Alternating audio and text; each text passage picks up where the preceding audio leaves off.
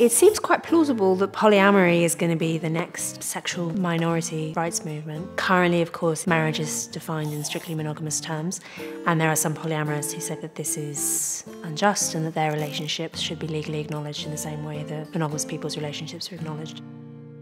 But I think that there is a risk of rejecting the monogamous model. Proponents of polyamory would say that in our species' history, the most common mating model has been the polygynous model. So when you have one male having multiple female partners. That's about 80% of cultures on the anthropological record have been polygynous. And then the remaining 20% have been monogamous.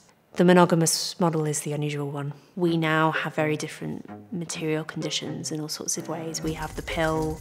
We have ways of treating sexually transmitted diseases. We have technologies like the internet, and therefore, why should we be beholden to the mating structures of the past? This is a brave new world with all sorts of new possibilities. I think the problem with that defense of polyamory is that it overestimates the extent to which we are really capable of controlling our Stone Age brains.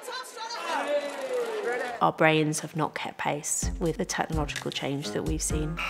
We still are basically adapted to the lives of our hunter-gatherer ancestors. That puts a fairly hard limit on the extent to which we can completely design utopia on the back of an envelope.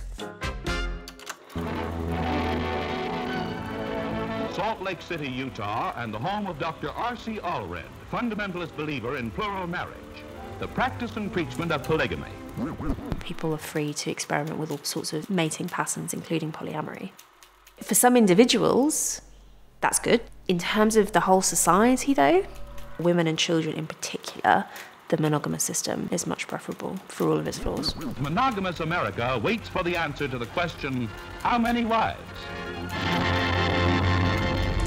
Monogamy makes societies more stable, more peaceable, more prosperous. You can compare this quite directly by looking at certain countries which have both monogamous and polygynous systems operating in tandem, and you can see that there are these differences. Households with multiple wives are much more prone to conflict. Stepchildren in particular are much more vulnerable to abuse by their stepparents. It's a phenomenon that evolutionary biologists call the Cinderella effect, described by Steven Pinker as the single greatest risk factor in child abuse ever identified. We've inherited our monogamous marriage system from ancient Rome, which was unusual in having a monogamous model. But Roman sexual ethics were wildly different. Roman culture, including sexual culture, was fairly cruel and shocking. In the Roman world, Harvey Weinstein would have been completely unremarkable. The idea that a rich, high-status man should have sexual access to his social inferiors, in particular his slaves, was completely unquestioned in the era before Christianity. Prostitution was completely permissible. The sexual double standard was alive and well, and that men were basically allowed to be as promiscuous and unfaithful as they wanted, whereas women were expected to protect their chastity fiercely and so on. And into this world, in the 1st century AD, comes Christianity with some very radical, very shocking ideas about sexuality. The idea that, yes, women should expect to be chaste, but so should men. The expectation that women shouldn't have premarital sex, this is also applied to men for the first time ever.